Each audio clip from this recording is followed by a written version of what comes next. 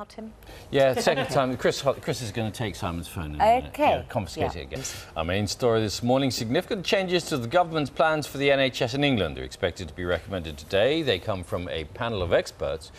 9:05, the singer Nicole Scherzinger will be here with us in a moment, talking about her new music and other projects. First, here's a last quick look at what's happening where you are. That was my little partner. She's great as well, that 12-year-old. And I've got to say, you'll see more of this, I'm sure you'll appreciate here. I said, what do you think of Bill and Sean? They said, well... Feel that comes through your hand. Now, this time, I'm going to let go. It can be a rather daunting prospect, picking up a tennis racket for the first time, or even after a few years away from the game. In Sean's case, the last time she played was when she was 12, but she was soon back in the swing of it.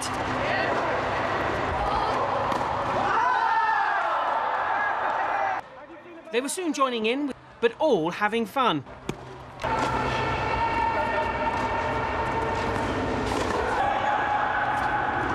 So, match over.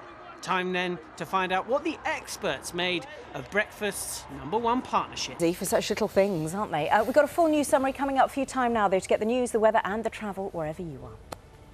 Our main story this morning, David Cameron is expected today to accept a number of changes. It's nearly 10 to 7. Greece needs more cash. Its economy hanging in the balance yet again. Simon has more. Morning, Simon. Yeah, all eyes in the Eurozone now on Greece. As you say, its crisis refuses to go away. It needs more, and we could be talking about a second bailout as big as the first one we got last year. Chris will have all the sport from Wimbledon in a few minutes, and especially looking at Rory McIlroy's amazing win. But Rory has tweeted a picture. Actress Naomi Harris will be here in a moment. Speak from here. We'll be speaking to her about... Is it here? Diaphragm. Yes, there. We'll be speaking to her about a new film, First Grade, all of a sudden. Yeah. Yes. And he was very gracious, and we were very awful, which is just as well. It wasn't on air. It's nearly 9:05. It's not unusual for people who feel they missed out on their schooling to want to return later. Every once in a while, you know how people write into us. They do. And a few weeks ago, I got these whole load of letters from one class. And thank you very much for having me at Boston Primary School. Well, they were fantastic questions. Yeah, they were. What makes the Queen Bee the Queen Bee? Yeah, and how many different kinds of bee are there? In the regular forces as well. And I have, yes, indeed. Served your time in Bosnia and Northern Ireland and Afghanistan. Just for temperature reasons. All right, Carol, thanks very much.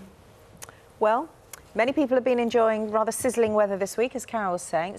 Now let's go to Simon. He's got more on that crucial vote in Greece today about austerity measures. Morning, Simon. What a horrible decision to have to make. Vote through deeply unpopular and savage cuts on a population that's already in violent protest and striking, or don't vote them through and risk bankrupting the country.